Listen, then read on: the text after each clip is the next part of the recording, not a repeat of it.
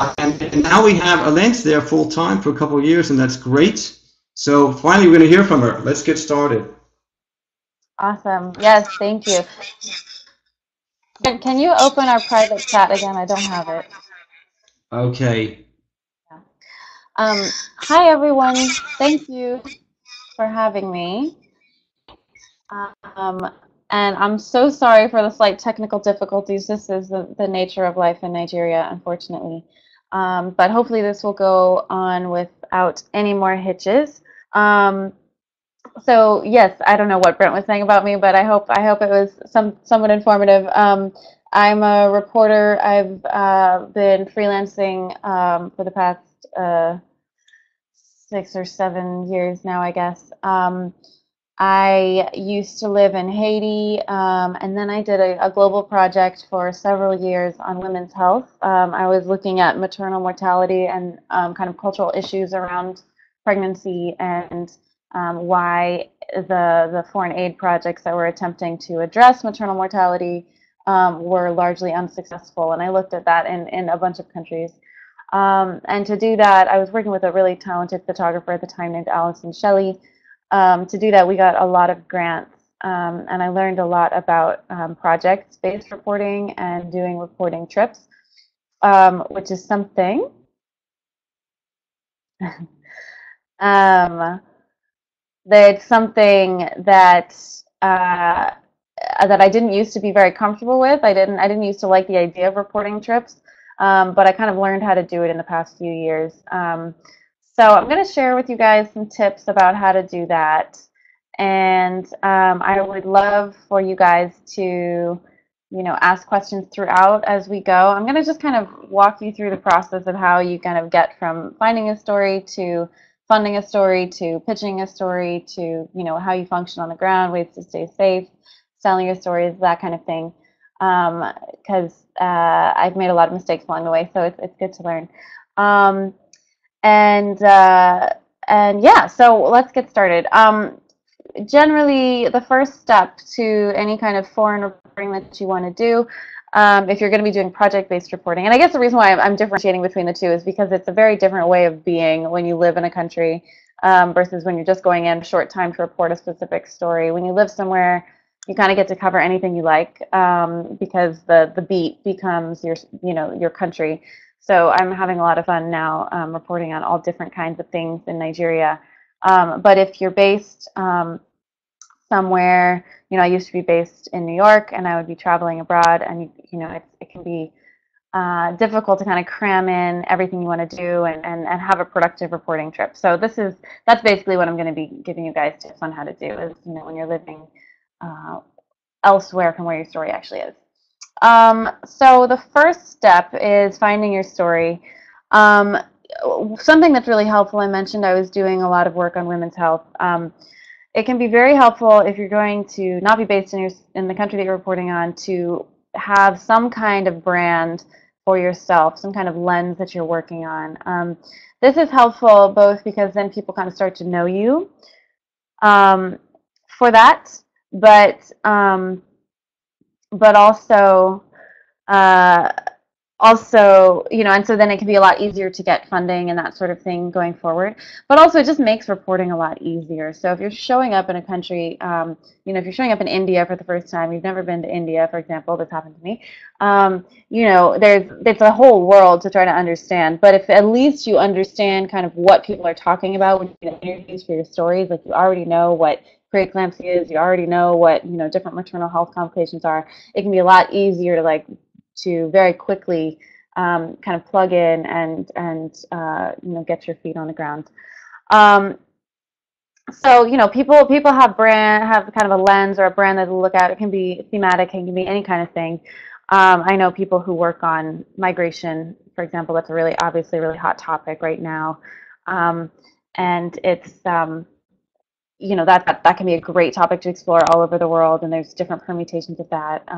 People can work on, I don't know, xenophobia everywhere. That would be a good one. You can also kind of focus on a region is another good way to do it. I'm living in Nigeria, so I'm really focusing on Nigeria as a country, but I would eventually like to expand and kind of focus on West Africa as a region.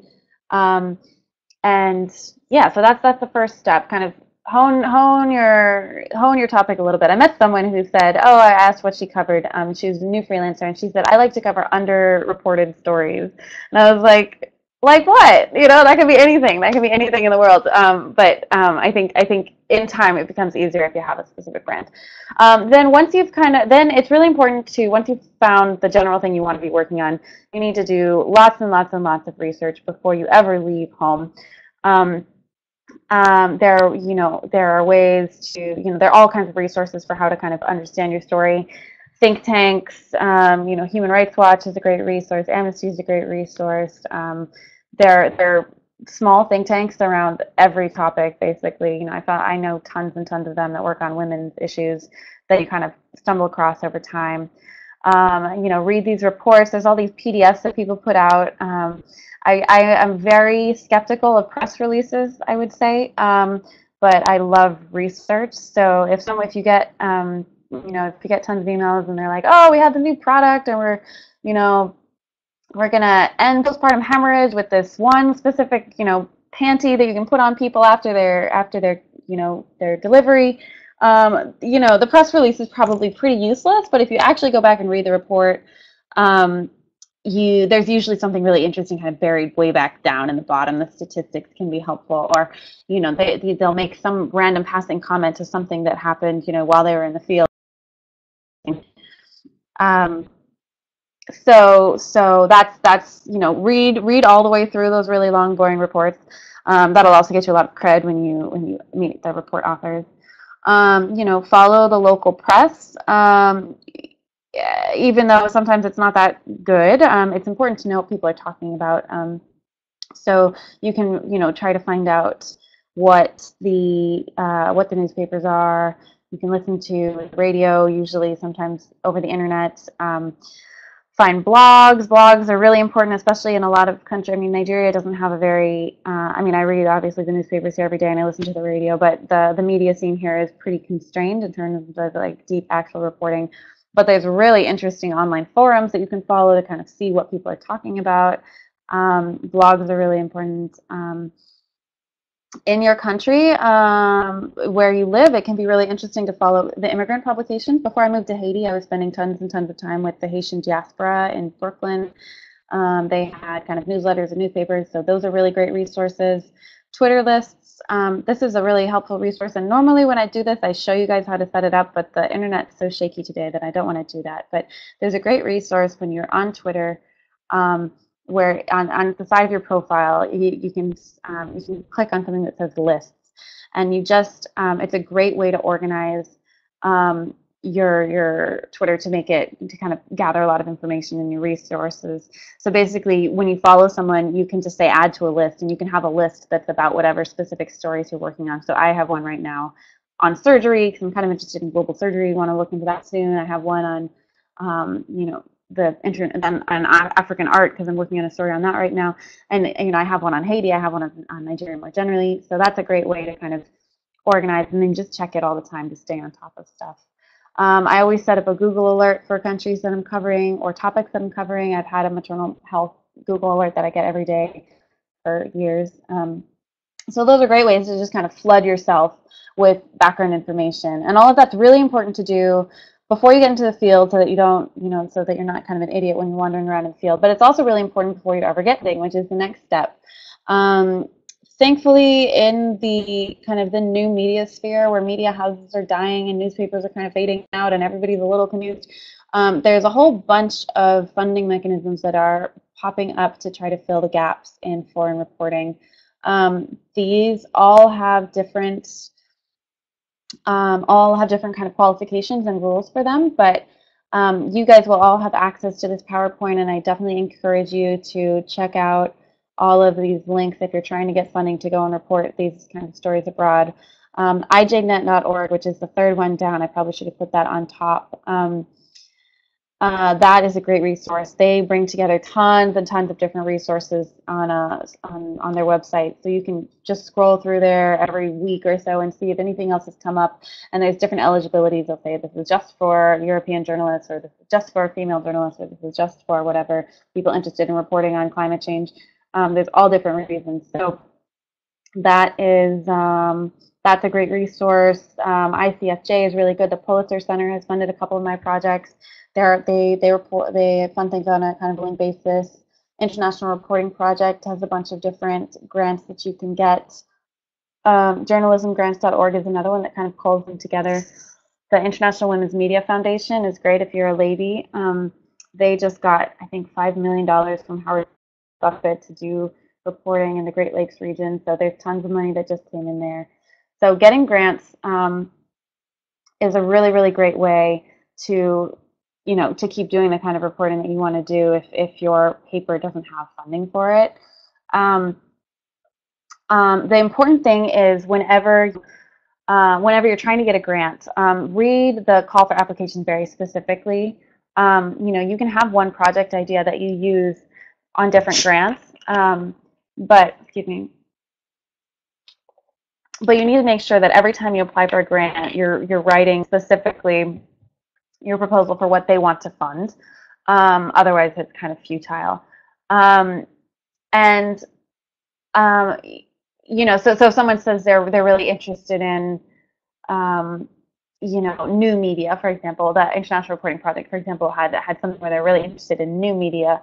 And so for a grant like that, you need to make sure you're talking about your Twitter followers or how you're engaging with different blogs or that kind of thing. Whereas if you're going for the Pulitzer Center, their priority is getting your story published in the biggest outlets possible. So in that case, you need to be emphasizing, oh, I've been published in, the New York Times once, or I've been in Washington Post, or whatever it is.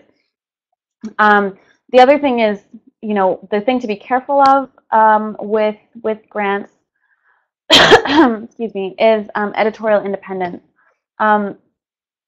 It's really fantastic that there's all this money, all these foundations that are coming in and funding international reporting, but there absolutely are people who are trying to kind of control what you report on and how you frame it. So everybody has their own lines on this, and you should be having conversations amongst yourselves about it. And amongst your colleagues to see what you're comfortable with and what you're not comfortable with. I've gotten a lot of funding from the Gates Foundation because they were really interested in women's health issues around the same time that I was, kind of accidentally. But I always got the funding through a media organization like the Pulitzer Center that has complete editorial independence. So I was comfortable with that because, for example, the Gates Foundation will not touch abortion and is not interested in abortion. They're just totally taboo about it. But they gave money to the Pulitzer Center to do women's health stuff, and I got funding to do an entire project on abortion in Nigeria. That was the first time I ever came here, actually. So in a case like that, you can be pretty sure that the money is clean, at least, or they're not influencing what you're writing, because they wouldn't want you to actually write on that at all. So that's fine. But there definitely are ones where they're like, I want you to write about how successful, these different, ways that these projects have made change in this area, and that's really borderline PR, and you want to be careful with that. You also, anytime you're getting a grant, you need to make sure that your outlet is comfortable with it. You often need a letter from your newspaper or your media outlet to get the grants. And your editor needs to be sure that they're okay with it. You often have to kind of credit the grant in the final publication and that sort of thing. For freelancers, this is a really important reason to have a good relationship with different outlets. So definitely try to build that up over time. Okay, pitching. Once you've gotten your funding,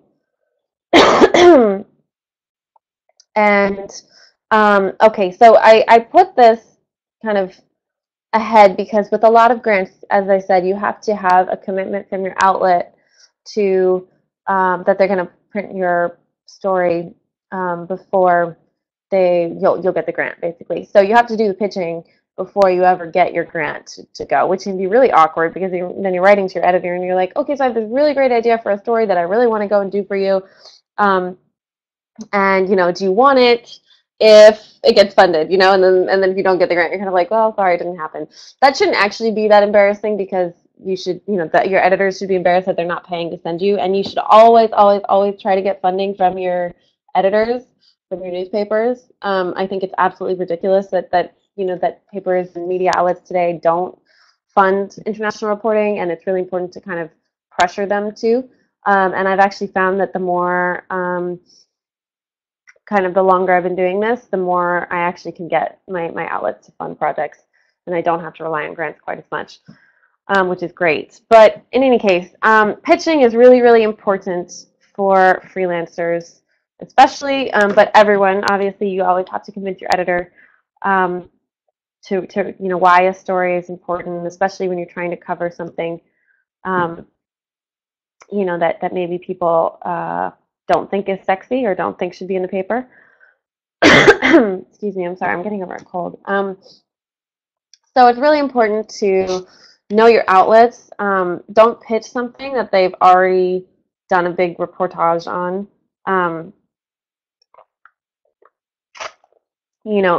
Before you're going to write to any of your editors, you need to know, just make sure that they didn't do like a big story on the very thing that you're talking about last month or 6 months ago even. And if they did, be sure to write in your pitch, oh, I saw that you did this really important reportage on, whatever. But I think I want to take it further in this certain direction, or, I think that it needs to be updated because of this, this, and this, or you really haven't done a personal angle on it, so blah, blah, blah. The other thing is to know your editors, know the personality of your editors. Different editors will have different things that kind of make them tick. So if you know that you have someone who's like really interested in like innovative new things, you know that even if you're going to be doing like a really entrenched human rights issue, you need to like come up with something that's kind of innovative and saucy about it, yeah. For example, I was in the Dominican Republic last year doing a story on how the Dominican government had stripped the citizenship of Dominicans who were born to Haitian parents. It was an incredible story. They retroactively stripped the citizenship of people who'd been born in the country, grew up thinking they were Dominican, but because their parents, anybody who'd been born to foreigners since 1920, was no longer considered a citizen. So all these people who had kids themselves, had been born in the DR, then had kids in the DR, like lived and worked in the DR, didn't speak Creole, were suddenly told that they weren't Dominican, they had to be Haitian or nothing, and were basically stateless. So it's a fantastic story, and it's actually something that happened, I guess it was September 2013 is when the court case first passed. And I didn't go report that story until May of last year, actually, like a year ago right now. So this points to two things. Number one, your stories can, there's always something deeper to report. Like a story is never really done. So if you see something interesting kind of filter across, your news feeds or your Twitter feeds or all these things that I just told you should be monitoring about topics and stuff that you're interested in, if you see something filter across it and then it kind of like something newsy happens and it blows up, don't think that means you missed it or it's over. There's always more to go and do if you're reporting deeply. So and then there is kind of, I think there's beginning to be, I'm really excited about a kind of movement in news or in the media to have kind of more interest in these deeply reported stories that come later. There's a new magazine I learned about called Delayed Gratification, which does, it comes out 3 months after the, or it comes out quarterly, I guess, and they'll write long form stories about an event that happened 3 months earlier, which is just awesome because that's exactly what I want. I don't want to follow, I hate following, the newswire every day or the newspaper every day. And I'm like, Malaysian jet, like, who cares? Just tell me what happens when you find it, or when you don't. Like, just let me know when it's done. I don't want to read this every single day. It's getting too nitty gritty. So anyway, there's things like, delayed gratification. There's old, favorites like the New Yorker. And, there's there's a bunch of kind of movement towards kind of later long-term deep reportage. So anyway, so on that point, just dig in and don't be afraid to report something if you think it's already happened. But anyway, then once you get around to doing it, the reason I brought that up, my trip to the DR, is that I went down with funding from AlJazeera, I'd worked for before. They agreed to send me down there. But when I was there, I pitched it to, I think, 4 of my editors, and I sold that story 4 times. And I wrote, it was in The Guardian, it was in LA Times, and it was in a small magazine called Aussie that a friend of mine is the editor of.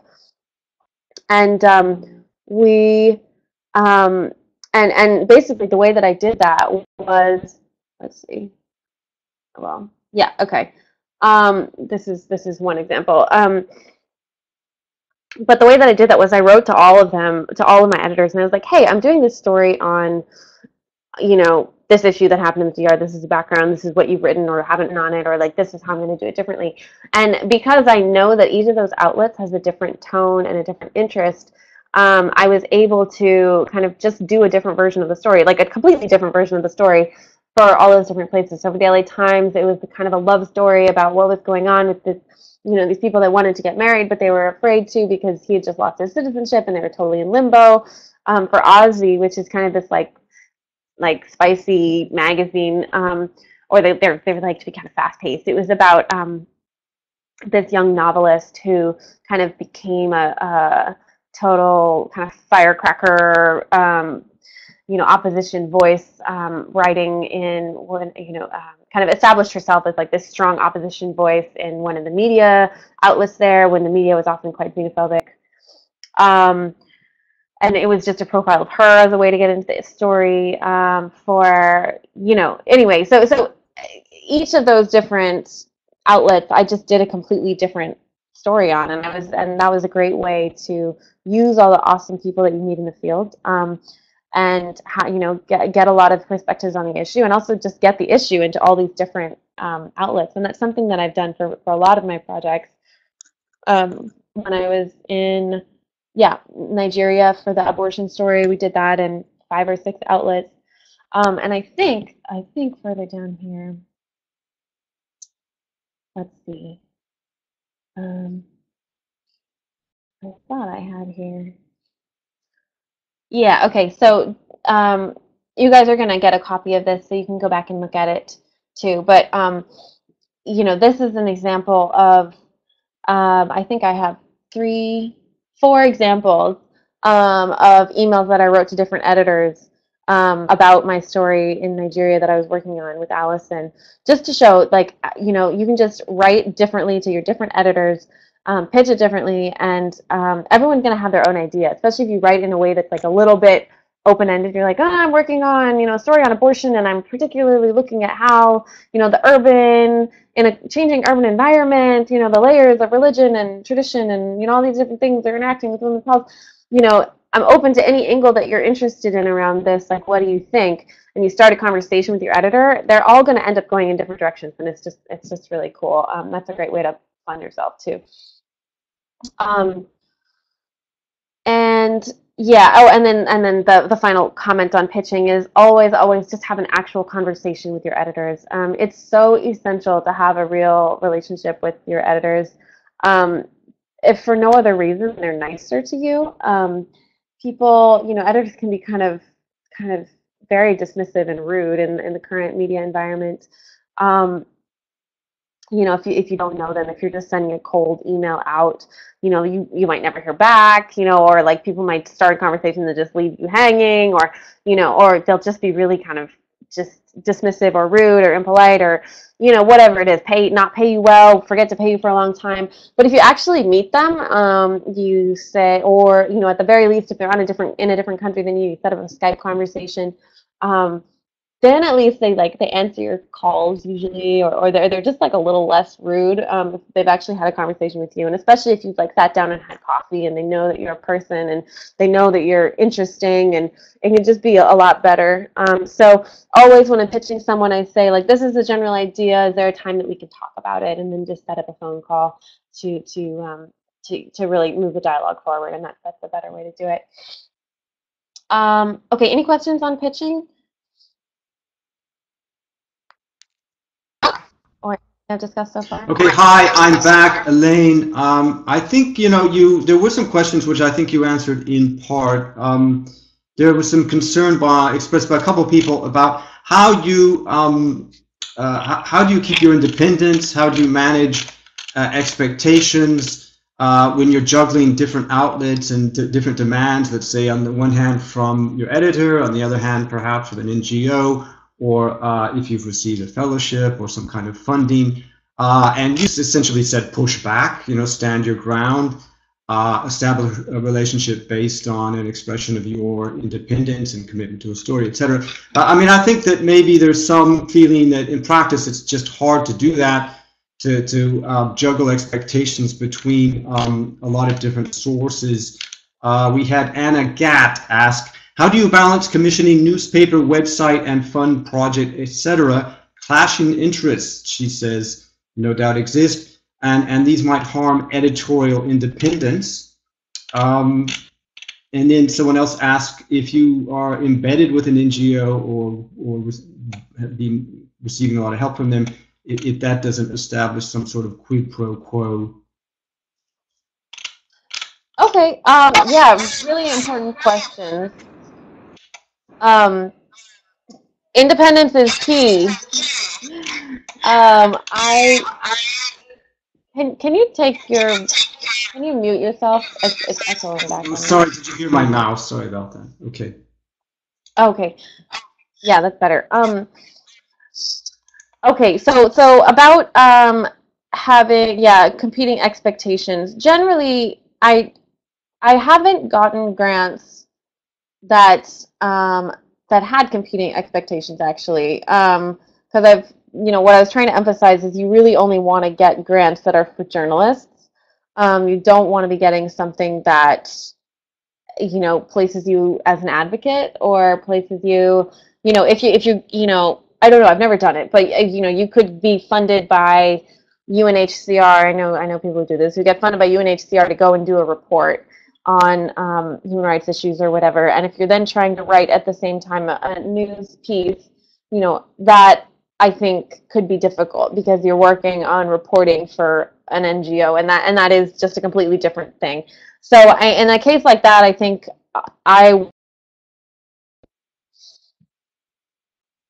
sorry, I think I lost you for a second. Are we okay?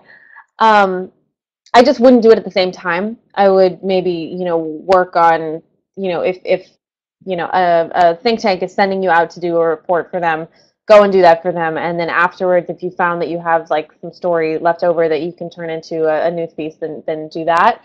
In terms of embedding with NGOs, I'm really glad someone brought that up, because I know that you guys get funded at the end, or you can embed with MRG to go and do this reporting story. It's so important as a journalist that there are fantastic ways to use those resources, but you just have to be independent. Like, you just have to be independent. So if someone is okay, so for example, Pathfinder is an organization, a women's health organization. They invited me to a conference in Ethiopia, and I went, and they were very, they're like, and, report something, and we're going to take you for 2 days before the conference to come and see our projects, and we're going to show you this, and we'll just take this, we'll put you all in a bus, and we'll take you out, and you'll see this project in the south of Ethiopia, and then we'll take you back to the conference, and, let us know what you write. And I was like, okay, I can't write anything based on, like, my field trip in your bus to go see your project for 1 day when interviewing people that you're putting me in touch with. There's no way as a journalist that I can publish anything on that is true. If you're going in with an NGO, that's great, but you need to, well, I mean, it's okay. It's not great, actually. The best way to do it is to,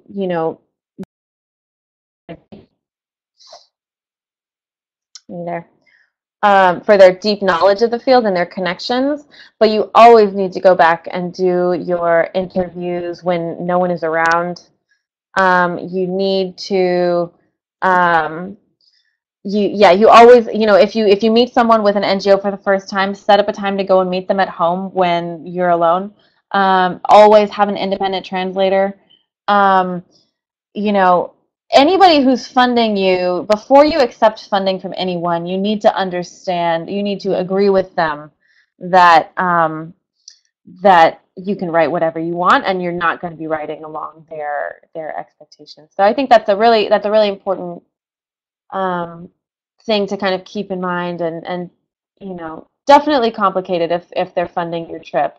But just make sure, yeah, like I said, that you are reporting out. Don't ever just use their connections. Don't ever just use what they tell you. Don't ever just interview people that they introduce you to. Don't ever just believe everything they say. I've literally had NGOs. I know of NGOs who have put out reports that have been lauded in the media internationally based on research that they said that they did in this, you know, place in random northern Nigeria, not Nigeria, India. And you know, it was so awesome, and it seemed like so innovative and so cool.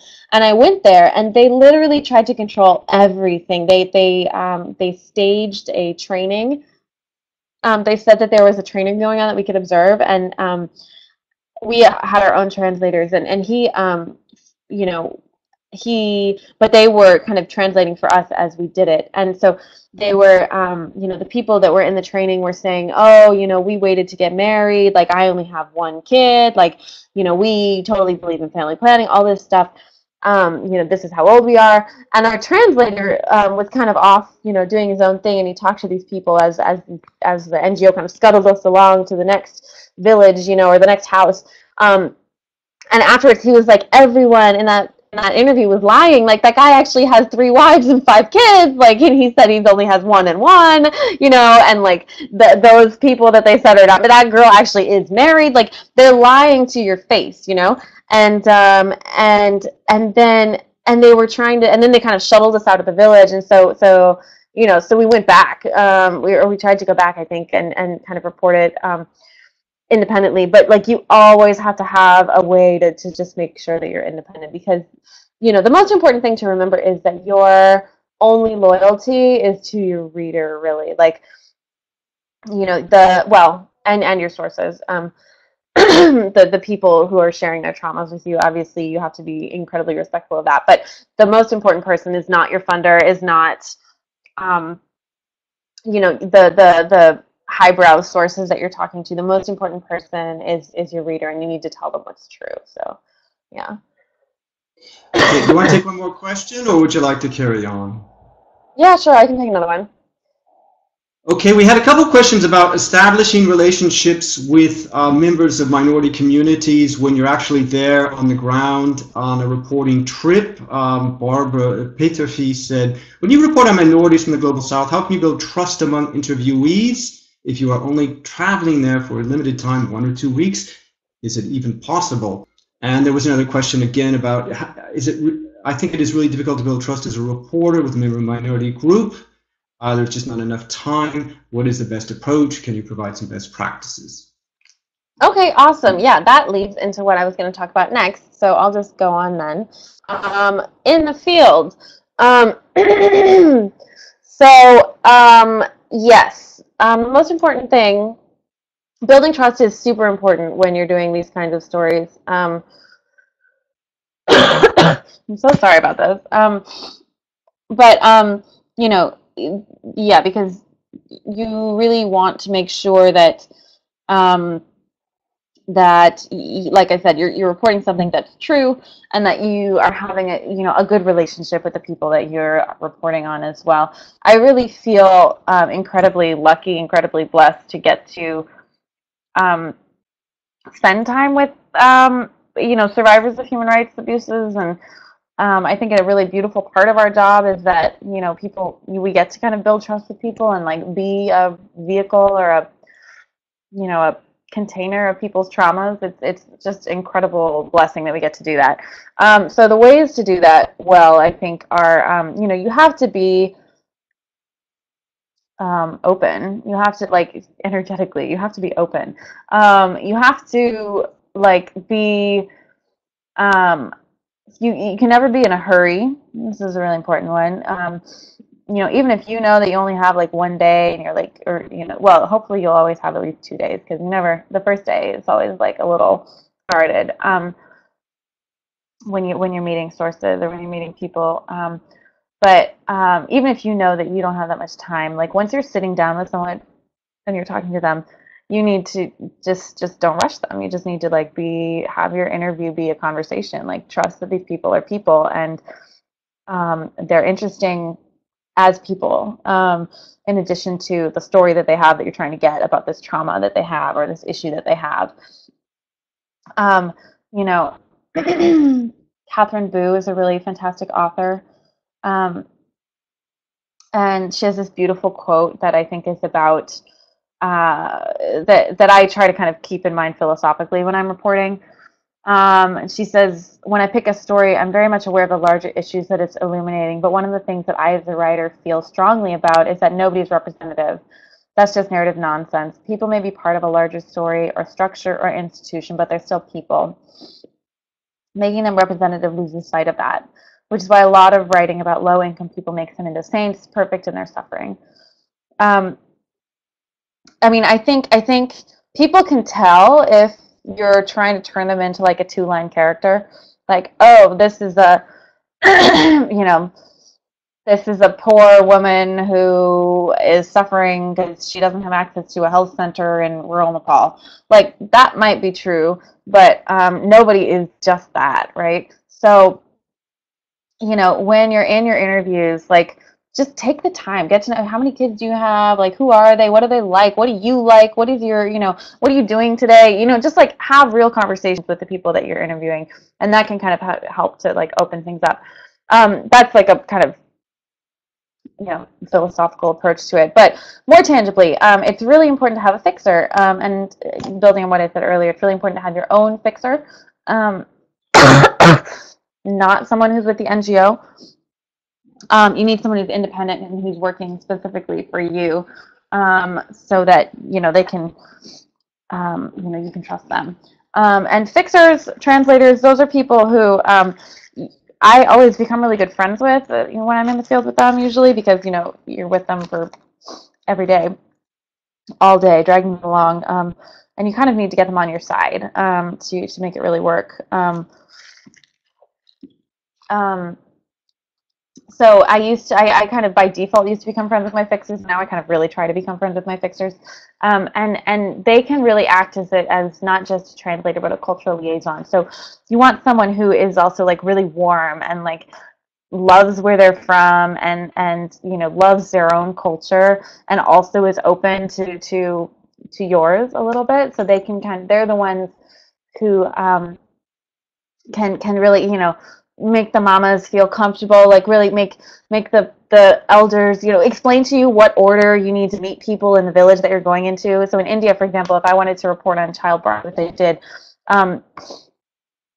I needed to meet with like the village chief first, and then I needed to meet with, and then he needs to, like, we have to sit and have tea with him, and if he agrees, then I have to meet with like the father, the head of the family, and if he agrees, then I get to meet with the husband of this girl that I want to meet, and the mother-in-law, and then if he agrees, you know, and they agree, then I can meet with this girl, you know, and like maybe have a conversation with her. So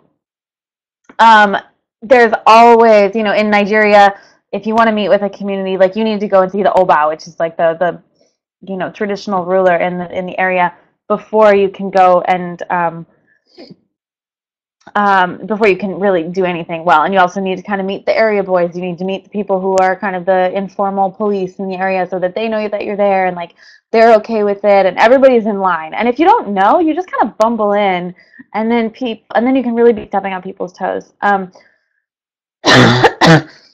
So so a fixer can really help you do that. So on a way to find a fixer, there's all different ways. One is there's a resource on Facebook called the Vulture Club. So if you want, you can add me. I'll give you my email afterwards, and you can ask me to add you to it on Facebook. That's a great way. It's just a place online. It's like a message board where people can say, hey, does anybody know a good fixer anywhere in the world? And people will usually know. Light Stalkers is another great resource for photographers. There's a whole bunch that are kind of coming up now. There's one yeah, I mean, there's a ton of online resources, which is a good way to find a fixer. But your fixer is really like your best friend for gaining trust, gaining access. But the other thing is, don't just get one fixer and believe everything they say. Don't forget that your fixer is a person who comes from a specific background, social strata, belief system, just like every other person that you're meeting. And so they're gonna, everybody, in Nigeria, for example, where I am now, everybody will tell you exactly how it is and why it is that way. And a lot of the narrative is often true, but everybody comes from their own specific idea. So some people will be like, oh, you definitely can't go there, or like, oh, those people, they do that because of this, you know. And if you don't, when you're brand new in a place, you don't always really know which of the stuff is basic common knowledge that everybody agrees on in a place, and which of the stuff is just someone's kind of personal take on things. So it's really important that even if you have a great fixer that you trust and you become friends with and like really helps you analyze everything that you're doing, the one who's like, hey, take your shoes off, or like, all these different things, that you also understand that like they are a person with their own kind of background and history that they're bringing to everything they're telling you, and don't rely on them too much. It's like the taxi driver that everyone quotes in every story, and then that that's just their driver, and it's some guy who's like pontificating, and you think he's just the man on the street, but he's actually this taxi driver that has a very specific political agenda. And so anyway, that's great. Then yeah, other ways to build trust. Know what you're talking about beforehand as best you can. So do a lot of, like that's why it's really important to do as much of your background ahead of time as you can. You can do a lot of expert interviews even before you get into the field. You can kind of set up Skype calls with people. It can be hard, but you can do that before you go. And do all your background reading before you get into the field. It's like a big mistake. I mean, I've done it, and it's kind of fun when you're like in the field in the Congo. You just found a new story that you didn't know you wanted to report before you got there. So you're up at like 6 a.m. every morning reading like academic research papers, and then you're out in the field by 8 o'clock, and then you're out all day, and then you're like meeting people over drink. But it's exhausting. Like do your research before you go, especially if you have a very short time. And yeah, just the most important thing is what I said first, is like really get to know your characters as people. And that I think that just kind of helps people open up if you're actually interested in all different aspects of them, and not just what is useful for your story. Just get to know people as people. All right.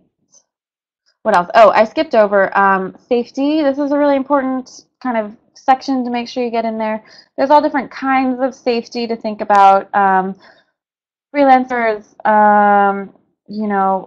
staff people used to get funded to go and do Centurion trainings and get trained in kind of hostile environment trainings and that sort of thing.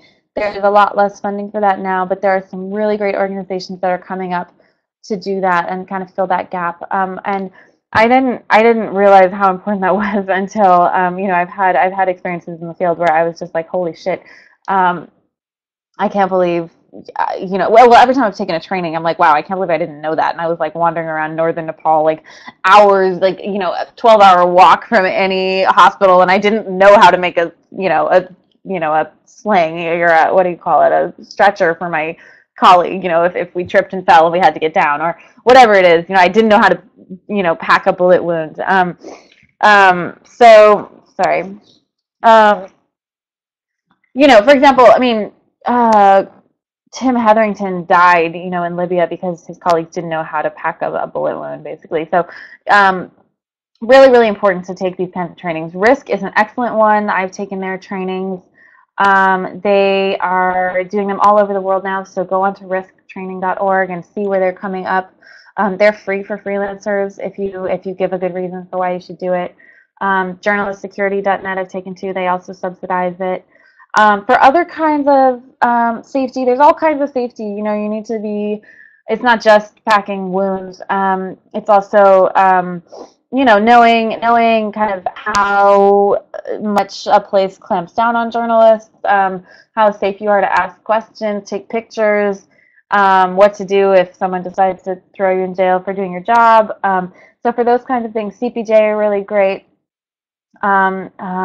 RSF is really good. Borders Without Borders. The Frontline Freelance Registry is a new online organization for people who are freelancers. Um, and want to ask a question, Brent? Yes, we have a few questions piling up, and I thought maybe you want to take Okay, a break. You great. let me do a walking big so you can recover because of your cold. I know, it's terrible. Yeah, we had an Yes. interesting question asked by two people, by Ivana and Berta. And they were Okay. both saying, well, look, what happens when you have an interview with someone say, for example, in a minority group, indigenous community? This does happen fairly often, and they want you to pay for the interview. They want to get some kind of financial reward out of it. How do you deal with that? Great question. A tough question. It happens all the time. How do I deal with that? Well, I really believe pretty strongly that you can't ever pay anyone for their story. That not only is it journalistically unethical, it does really change the nature of the relationship that you have with someone if you're paying them.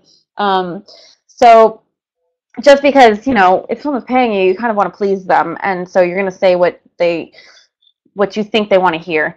How do you deal with that? I mean, I just make it very clear up front. I explain beforehand why I can't pay you. I've explained to people, and I don't even know how many languages, like what it even means to be a journalist and why we have to be independent and why I can't pay you for your story. But I would so appreciate if you share your story with me, and this is why it's important to do that.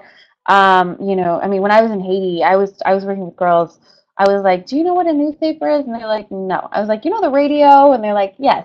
Okay, I'm like, "So what I'm doing is like the radio, except that it's written down instead." And so we're doing it's news. It has to be different. I mean, I've explained to people how if you pay them, it kind of changes the story, and there's just no way to do it. So um, most people are okay with it eventually. Some people like really, really aren't. There was this one midwife in India who like was negotiating so hard, and she was really interesting because she was one of these characters that was like a really interesting character in her own right, also a really important connecting character because she was the main midwife in this tiny town.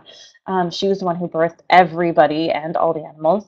She also worked in like a local hospital on the weekends or part of the time, and she was like, "Oh my gosh, like I can get you so many 14-year-old pregnant brides, and like I know everybody's gonna have a baby soon." We're like, "Oh my God, I need it so bad," And she's like, "Yeah, well, you have to get me a TV. You have to buy me a rickshaw. You have to buy me a cow." And you're just like, I can't do that. Like, I really, really can't do that. Like, no, I mean, I actually can't afford to buy you a rickshaw, but also, like, no, I can't buy you a rickshaw in exchange for, girls going to labor. That's just so dirty. You can't do that. So yeah, we kind of stuck our ground on that, and that was actually really hard. Like, she wouldn't. We had to find another way. Actually, we had to kind of go around her, and we did manage to, and we still kind of interacted with her. And I actually wrote a story about her. She's this really interesting person. Um, but um, but yeah, you just kind of stand your ground with it and really explain it to people. I mean, just yesterday, I was hanging out with these tanker drivers from northern Nigeria. There's a fuel scarcity going on right now, and so I was kind of just hanging out with the people who are waiting for the ports to kind of open up because there's not been any fuel imported. So, um, and at the end he's like, anything for the boy, anything for the boys, and I'm like, oh, sorry, like I used to be better, I guess, about explaining from the very beginning that I'm not going to pay people, but now I just kind of start talking to people and you don't even realize that you're doing an interview, and so then at the end.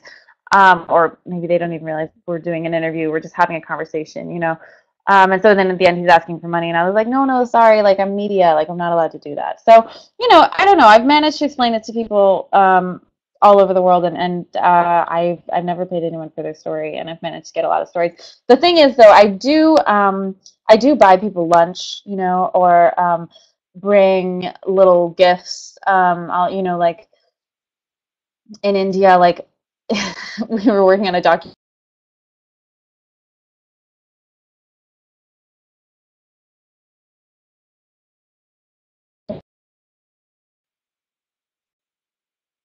and it would be like, okay, we have yeah, you'll go and have store, just small things, and at the end sometimes I'll I give someone baby clothes, for their baby if they've shared their story, that kind of. Uh, but that's it's always just a token. Okay, we're on the subject of money, and there was a question about paying fixers, which one normally does. How do you, it says, well, I guess, does the fixer has to be paid for his help? I think the answer would obviously be yes. Could you maybe talk about how much and how you decide how to compensate the fixer? And then there was a related question. How do you decide whether the fixer is quote professional enough to help you? And last, yet another question: is it easy to change a fixer in the field? Easy to change a fixer, like change to a different fixer? Yeah, I suppose. The person want to clarify what they mean by that. That'd be great. If you have to change horses in midstream, I suppose. But Yeah. Great questions, all of them. Fixers. How do you decide if a fixer? Well, okay. Number one, um, uh, like even before we're talking about fixers, when I like now where I live in Nigeria, I talk to everyone about what I'm working on. Like I'm like in the bus, and people are like, "Oh, what do you do?" You're like, "Oh, I'm a writer," and they're like, "Oh, really? What are you working on?" I was like, "Actually, I'm working on a story about gentrification and the changing, architecture of Lagos right now." And they're like, "Oh, that's so interesting. Like my dad is a real estate agent and da da da da." So when you're in the field, talk to everyone because everyone becomes your fixer, your unpaid fixer, just your source. Everyone is a source. Um, don't ever there's no reason to be like, well, I mean, sometimes if you're working on something that's really kind of dangerous, but even if you're working on something really controversial, like, oh, I'm working on abortion, people are like, oh, really, you're working on abortion? Oh my God, and then you're like, really, like, why do you feel that way about it? And then you get so much stuff. So everyone can be your fixer, everyone can be helpful, like it's I mean, it's just insane. Like there was a really annoying guy who was hitting on me in the grocery store 2 days ago. And I was like, oh my God, this terrible man. He's so disrespectful. No, no, no. And, but I'm not being, but I'm trying to just be polite. And then he's like, oh, I'm like, what's your name? And he's like, oh, my name's Abdul. I work for the National Petroleum Company. And I was like, oh, really? I'm working on fuel right now. Like, actually, you can have my number. Like, that's fine. So everyone's your fixer when you're actually in the field. For someone that you're actually going to pay to be your fixer, how do you decide what to pay them? The best strategy is to ask them what they want to be paid. I find that that's the best thing to do. Or because if I've worked with fixers, people I've paid to take me around and help me on stuff.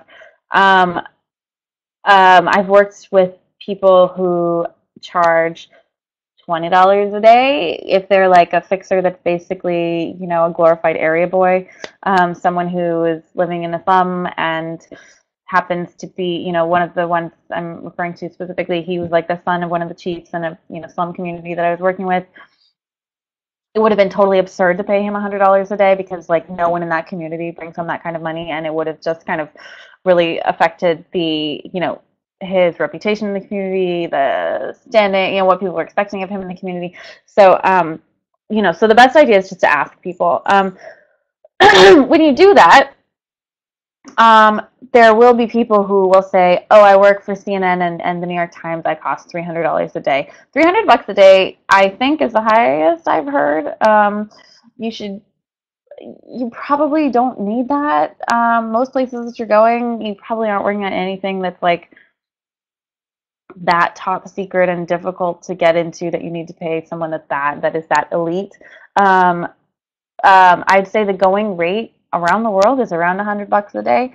But again, just ask, because if you ask people their price, they'll tell you what they're comfortable with. Can you change fixtures in the field? Yeah, definitely. I often, yeah, I mean, let me think.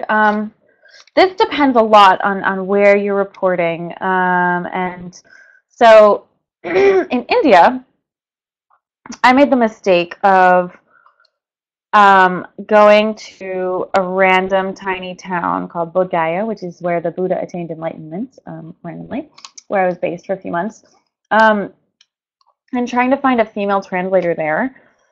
Um, it took like 2 weeks to find any woman there who spoke English, because it was that remote and that kind of, uneducated of a place. So I've learned that when you're going to remote areas, and always great if you can talk to someone who's worked in the country that you've been in, that you're going to, because they can tell you stuff like this before you go. But like, ask, can I find a translator in XYZ town, or XYZ part of the country? So like in Nepal where I was working after India, I'd learned that there are parts of the country where you definitely can't find someone. Um, so before I got there, I knew that I was going to be working in far western Nepal, and so I asked. There was one NGO that was being really helpful, kind of setting us up before we went, like helping us find accommodation and that sort of thing. Um, and I asked them, like, what, do you think we can find a translator there, or should we bring someone in? Do you know anybody who'll be there? Whatever. And they were like, you definitely need to bring someone in that case from Kathmandu. So, and they helped us actually find someone, which was really great.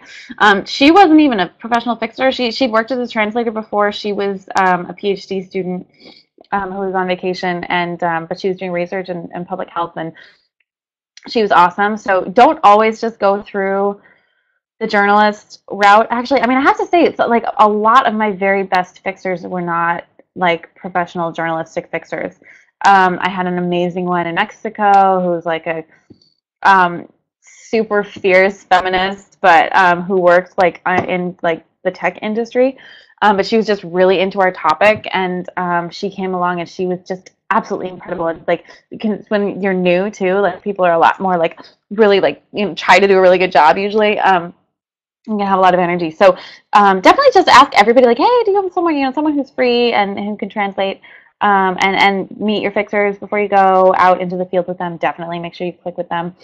But yeah, absolutely, you can change them mid-stride. I changed my fixer mid-stride in Congo. In Nigeria, for example, I don't actually really work with fixer that much now that I actually live here. It's kind of different. But when I was here the first time, we had a different fixer in most neighborhoods that we worked, because neighborhood hierarchies are so different here that there was one fixer that we were recommended before we came, who wanted to charge, I think, like, I don't know, like $200 a day, and he had worked for like everybody at the New York Times and all this stuff. And everybody was like, oh, he's so amazing. And I found him super annoying, actually. He was just like, oh, you have to like write this official letter to get this official thing, to get into this official thing. Let me like call this guy that I know knows this guy, knows this guy, knows this guy, to try to get you into that slum. We're just like, yo, we only have 6 weeks. Like, we don't have time for this, and we would just kind of go to these, to the hospital and meet a doctor who helped us out and got us past all of that kind of bureaucracy that he was buying into. So we found him not very helpful. And the people who were really great ended up being people like, the Oba's son in this slum who, we knew an NGO that worked in this community. And we were like, do you know anybody who can help us translate? And they were like, oh, not anybody working for the NGO at all. Just by being in this community, do you know anyone who speaks good English, basically? And they were like, oh, try this person. And, this guy ended up being super energetic and really great and like going around with us everywhere there. But he would have been completely useless in the other neighborhood that we were working with. And so like in another neighborhood, we found someone who had been doing research in that neighborhood the year before, and knew everybody there, but she'd finished that project, and she was our translator there, and she was super amazing. So, and like there are people who can be really great translators for when you're in the Muslim community, and like not very helpful when you're in the Christian community, because they're kind of, they're kind of divisive. So, absolutely. Yeah, and in the Congo, I was there last year with the International Women's Media Foundation. They had a few fixers set up for us, and I was pretty frustrated with them. Like we just weren't really clicking, and felt like they were just kind of like, oh yeah, women. Talk to this one female activist I know of, and I was like, that does nothing. She does not work on anything that I'm working on right now. Like, can we please, But then one day we were going out to this refugee camp, and IWMF kind of dissociated with us for going there because they just made us kind of sign that we wouldn't sue them if something happened, because we had to go through a red zone to get there. And so they put us in touch with other fixers, because they didn't want us to go with their fixers for that. And I happened to like really hit it off with one of the guys, and he was someone who was brand new. I think he like translated as like a guide before, but he wasn't really a fixer before. And we hit it off, and we decided to hire him for the time we extended our stay. So you can absolutely change fixers in the field, and yeah, honestly, the ones that are internationally connected are often I don't know, not always the best. The best way to find it are to know people who are working in the area and can find you someone to work with. And I think we mentioned this earlier. Working with local journalists is another really, really, really fantastic way to find fixers and to have like a dynamic fixer relationship. I've paired up with, even like not as a fixer, I've just paired up with local journalists who are working on the same stuff that I am here in Nigeria, and that's super inspiring, because then you're calling, you're like, hey, there's a court case today, you want to come and do this, and then the story is getting out in the local media, which is really awesome and always really important, I think. And I've also hired people who are local journalists, if they in Senegal, she's one of my really good friends still, a former journalist who had was on vacation, like came on a whole trip with us. So that's another great way to connect with fixers. Yeah. Okay. Were there more questions, or shall I move on to writing?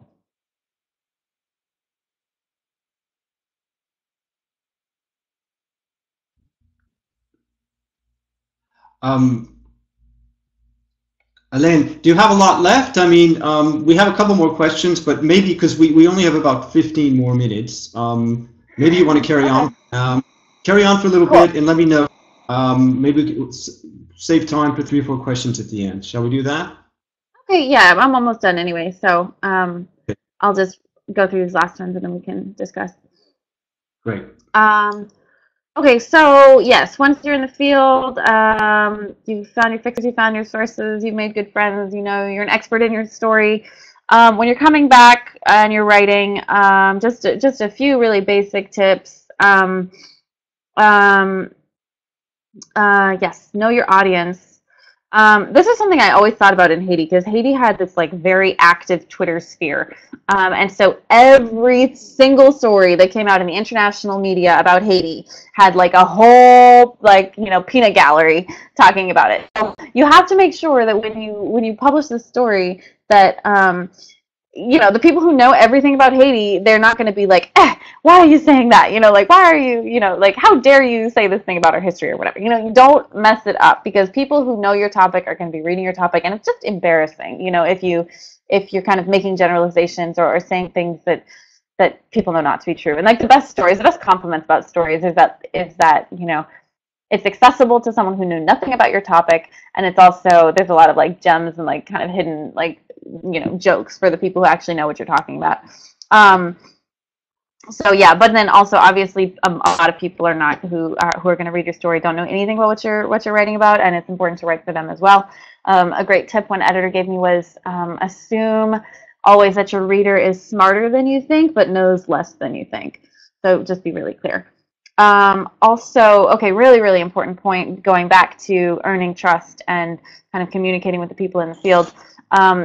You're just always assume, no matter how remote you are, that the people that you're writing about are going to read the piece that you write. Even if that seems totally outlandish and like it's never going to happen, like this is 2015 and like it definitely will at some point. And so be careful. Like when you have a 15-year-old rape victim in random, rural Nepal, and your editor is like, oh, what's her name? Where does she live? don't give it. Don't give it. There are ethical rules about this. You know, you're supposed to protect the identities of survivors of sexual assault, and for some reason, people think that that doesn't apply to poor people in other countries. Um, it does. So you know, be and if you're explain to the people in the field, um, you know, even if they don't know what the New York Times is, you need to be able to explain to them like lots and lots of people outside of your country are going to be reading this, and people in your country will too. How are you comfortable being identified? It's so important. Nick Kristof, a famous New York Times columnist, got in a lot of trouble for identifying I think a teenage survivor of sexual assault in DRC a few years ago, and he was like, "Oh, she'd never read it." Like, come on, of course she will. This is 2015, so. Um,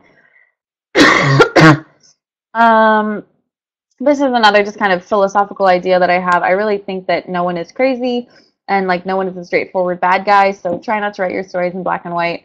Um, like we're journalists, we're not advocates, so it's not our jobs to. I don't really believe in like kind of gotcha journalism. Well, especially when you're talking about kind of these like deep cultural issues, like the person who's marrying off his daughter when she's 11, he's not a bad person for doing that, even though we, like, as a, Western feminist, maybe you're going to think that that's a bad thing to do.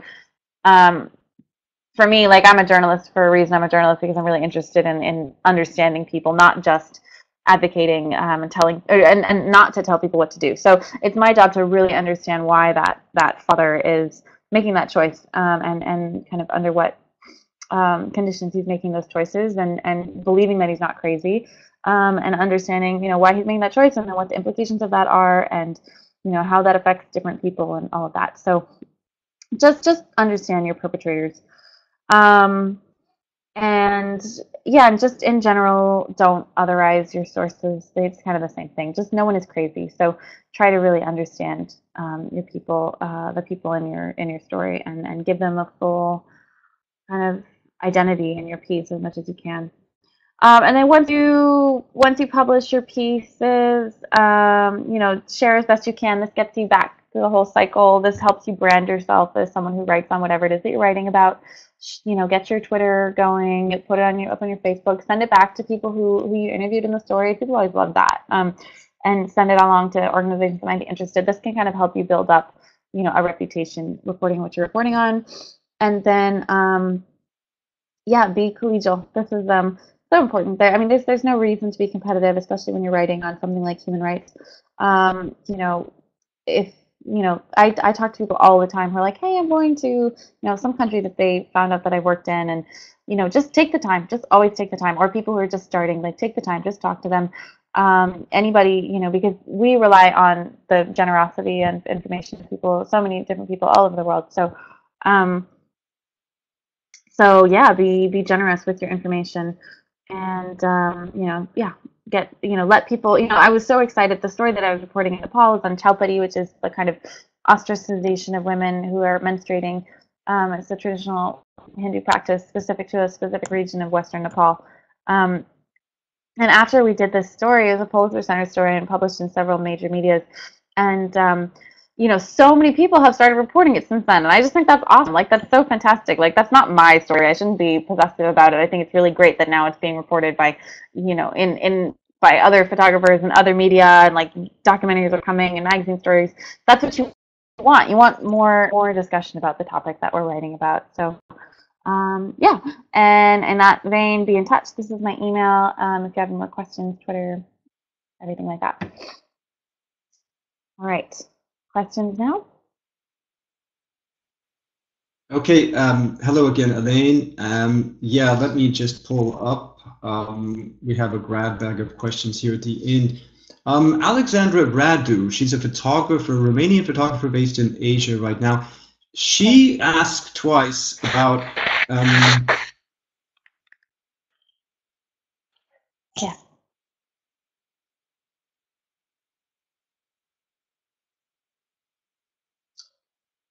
Allyn, can you hear us? Oops, sorry, I missed you, but okay, I'm back.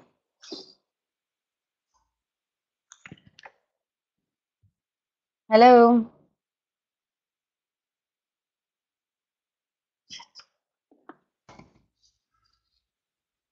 Hi. Hi, can you hear now? Yeah, I can hear you now. Sorry. What was the Great. question? We had a question from Alexandra Radu. She's Romanian photographer based in Asia. She said, "How do you get access as a freelance and access to store with Papua?" And then she also wanted to know how you dealt with that situation in Nigeria, dealing with very sensitive issues that clearly the government wants to censor. And she also asked about oil. Presumably, maybe she's thinking about Shell. I mean, how do you, as a freelancer, without the support of a media organization, getting access to hypersensitive stories? How, wait, sorry, I don't think I Did you follow. hear How I me? get access to the sensitive stories as a Yeah, freelancer in she's basically particular? saying yes, and particularly when it's clearly a subject where the government is trying to censor or restrict access to access by journalists. For example, the conflicts you've had in Nigeria between Shell and local communities or things like that. Yeah. It's tough. It's different in every situation. And I have to say, I have not worked in any country where they're like jailing journalists for reporting on, sensitive topics. Like, so if, in Egypt, you should be talking to people, if you're going to be working in a country that has a history of that, you should be talking to people on the ground about what to report on and what not to, and, weigh your risks carefully. That's just a really important caveat. I don't really think it's, whatever. You have to weigh your own risks, but for me, it's not really worth it. But how I do it in places where, yeah, the government is not really super keen on the kind of doing, but I don't think I'm going to get, thrown in jail for 20 years. I generally I save my government interviews for last on stuff like that. When we did the abortion story, I didn't interview anyone in the government until my last week in Nigeria, at which point I had already found my entire story. And at that point, you're just getting a comment, and then they're not kind of tracking you for the rest of the time. So that's one way. Yeah, like report it from the bottom up, I guess, because the local communities are usually pretty into it, into you reporting on those kinds of stories. So, wow, the lights are out. But anyway, yeah, I guess Okay, I that would be have my another main question. advice. Yeah. This is from Alexandra Dimitrianova. She's also based in Asia, and she's saying that there's a lot of competition among journalists. So how do you balance a willingness to help out other journalists with the same stories and topics without being taken advantage of? Yeah, that's interesting. I haven't worked, well, yeah, I mean, if you're working for a different media and you have your own angle, um, I have not experienced as much people trying to steal stories. I mean, people have stolen a couple of my stories, I guess, but it just doesn't seem that important if it's an important story to me. But yeah, if you're in an environment where people are, if I don't know, if you have some really important kind of access or something, and you feel that people are going to take it, yeah, you can be a little more reticent with that. But for overall, like, the sharing of resources, sharing of fixer, sharing of, general knowledge, I think it's always best to be collegial. But yeah, I mean, hold yourself. If you know that there's someone who has a tendency to kind of take stories and you have some that you're brewing, just kind of be vague about it. Okay, and here's a question that came up a couple times in reference to this guy who was annoying you. What are the challenges and dangers of being a female journalist working in male-dominated societies? Yeah, welcome to my life. I see you're in the dark. At least we can I'm in see the you. dark now. So yeah, here's me with the flashlight on my face. Um, uh, I don't know. I think being a woman journalist, I I mean, I have male journalist friends who are like, God, I wish I was a woman who gets so much easy access to stuff, because people just think you're dumb and like they'll just tell you anything and they want to hang out with you anyway, and so they'll just take you out. And I mean, I do find that to be a little bit true. So like, yeah, the super annoying dude who's hassling me, like, actually is a really great source. So, you know, I can be like, sorry, not going to date you, but let's talk about petrol. So, you know, I also think it's exhausting though, and I think it's really, you know, annoying, and I've had people sexually harass me on the job like numerous times, and it's, you know, it gets really, really tiring. So I think it's just a matter of, you know, having a good support network for when that kind of thing happens, like carrying yourself in a professional way. And yeah, I mean, it's the good and the bad, and as long as, you know, I mean, make sure that you're safe. Like, make sure that when you're going into, I mean, I've had friends who were, you know, like, you know, people kind of made moves on them in the middle of an interview in an office. And like, you don't think when you're going into like a lawyer's office that you need to be careful and watch your back. But it's good to have, you know, it's good that if people know where you're going, it's good that, you know, if you're going someplace new that you've never been before, I'll usually go with like a driver that I know. So, you know, someone has my back, you know, try to have someone have your back when you're going in places with people you don't know. And just be assertive, man. If people are like stepping over your boundaries, just be a bitch, you know, like you don't have to put up with people harassing you. And yeah, you kind of have to stand up for yourself. Okay,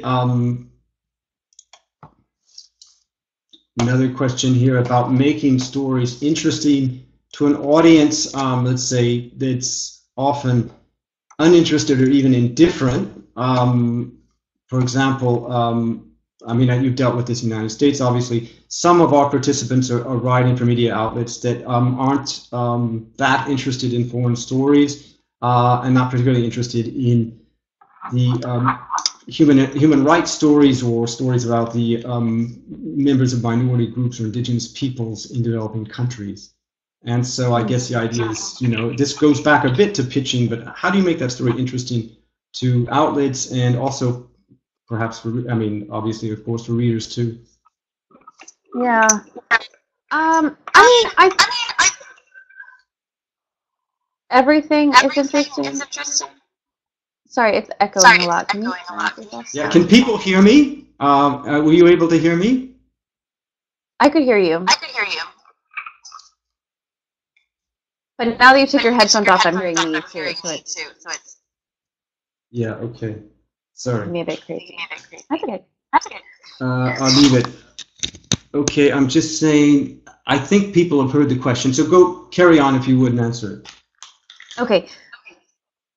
Yeah, how do you make it interesting? I believe that anything that is well written is interesting regardless of what it's written about. So, I mean, if your editors, you know, and I know that, you know, pitching actual news editors, they're not interested in the art of the story quite so much, but, you know, I think that if you can kind of make everything into a human drama, like that's really interesting, in general. I think, yeah, and make your characters into real humans, like people will want to read that and will follow it through. I think other ways are, you know, people will ask you to kind of connect the story back to something that's going on in your country. There's always kind of links between issues that we read about abroad, and issues that are going on at home. So if you have to kind of make your pitch kind of, you know, here we're dealing with, you know, the abortion issue in the U.S. South, and it's going on in Nigeria in this crazy way. What if, you know, you can frame your story in that way by tying it back to people here. You can tie it back to communities that are in your country, you know, tying it into immigrant communities. Yeah, I mean, there's all different ways to kind of make those links, and you just have to know kind of what makes people tick, what makes your editor tick. And so if your editor has like a soft spot for, I don't even know, something, you can, you know, I have a friend who works for a newswire who wanted, who would only let her go and report a story on the border between Morocco and Spain, and it's really, really crazy. I think the most extreme economic inequality across borders in the world. if she would do a travel story on Morocco at the same time, you know? So she did both, and she got her like hard-hitting human rights story, and she also like went like to the spas in Morocco, and so that's another way to negotiate as well.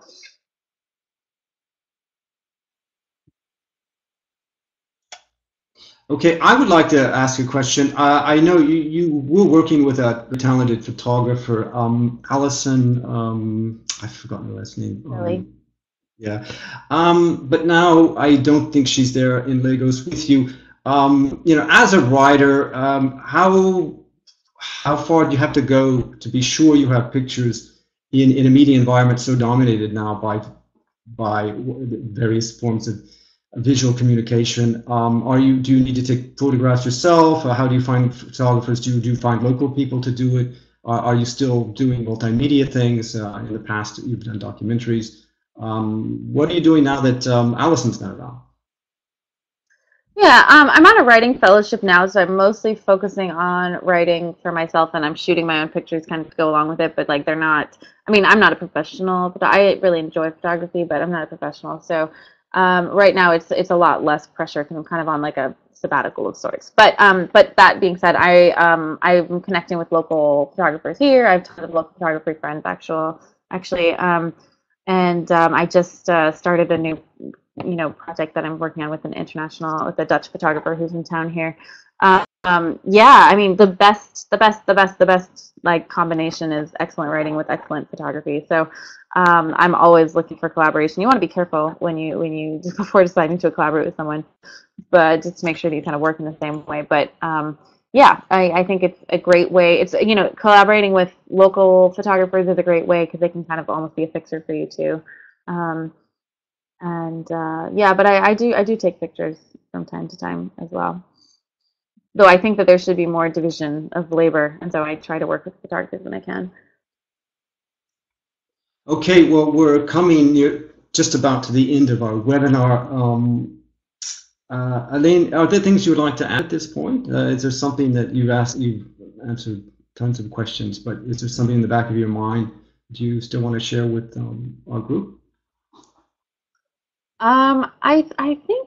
I think that's a good little overview of how to get abroad on short trips. I guess I would say even better is if you can move abroad. The best stories are from people who actually live in their countries and know the places inside and out.